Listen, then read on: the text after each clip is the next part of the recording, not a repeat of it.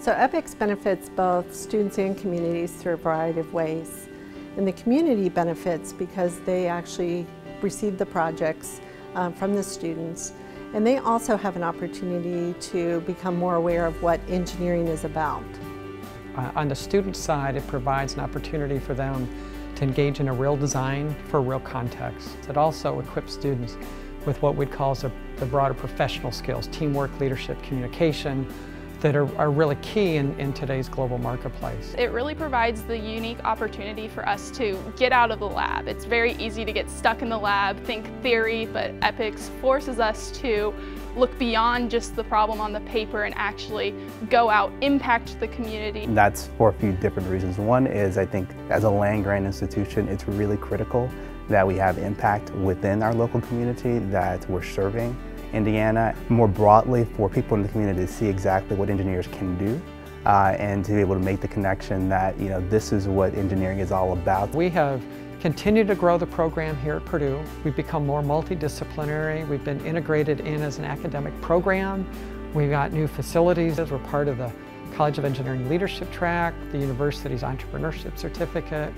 Our courses count as an option for some of the core curriculum requirements for the science, technology, and society. The thing that EPICS does that is really nice is it provides an experience for the students that is real world. It's exactly the kind of problems that they're going to face when they get out there.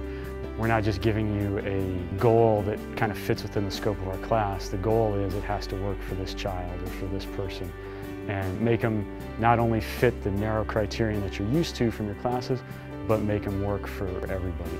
Knowing that it's actually going to an end customer makes a difference. I think that's why, the second week of class, we try to get them out into the corporation that we're, helping out, because that is what opens up your eyes as far as, who is this actually going for, as opposed to, I'm turning this in, it's going to go into a box, I'm going to get a grade on it, I'm done, moving on to the next thing. One of the advantages of being involved in EPICS teams is to for the students in particular, is to distinguish and differentiate between what the client wants, what the client needs, and what the client thinks he or she wants or needs. EPICS has had a really, I think, large impact on providing access and abilities. We partner with Bradford Woods, which is a recreational facility that hosts a variety of camps. Included is the Camp Riley camp. And that camp really just wants to provide a camp experience for children with disabilities. So the mission really is to be able to provide that camp experience in an accessible way. Champ Camp is also a camp, but those campers have tracheotomies and rely on ventilator support. Well, we're adapting the sailboat so that campers can either use a joystick or a sip and puff switch to be able to control the rudder. We've had teams that have designed educational activities for kids to be able to learn as preschoolers.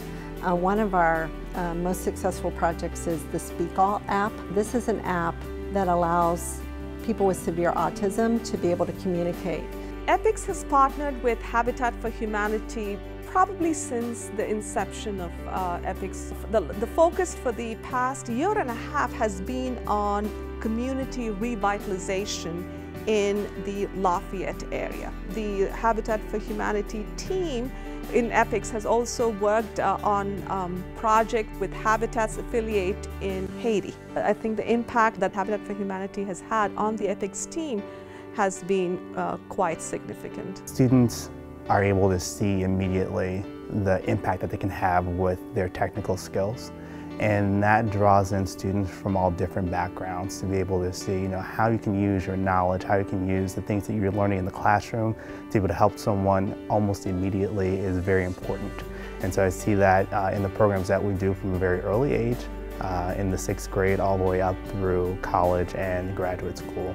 There is a huge amount of diversity in the EPICS learning community. We were actually about 50% women, and as a female in engineering, that was awesome. You keep on having females coming back to engineering projects and community service. It is motivational. It can be sometimes discouraging being the minority in such a male-dominated field, but to be in the lab and knowing that you're going to make a difference and you're going to step out into the community and just actually see your work and you can take it from start to finish.